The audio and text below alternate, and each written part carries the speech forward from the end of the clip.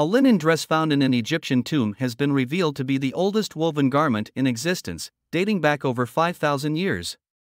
The beautifully pleated and stitched Tarkhan dress is a rare and exceptional find that suggests a society of great wealth and complexity.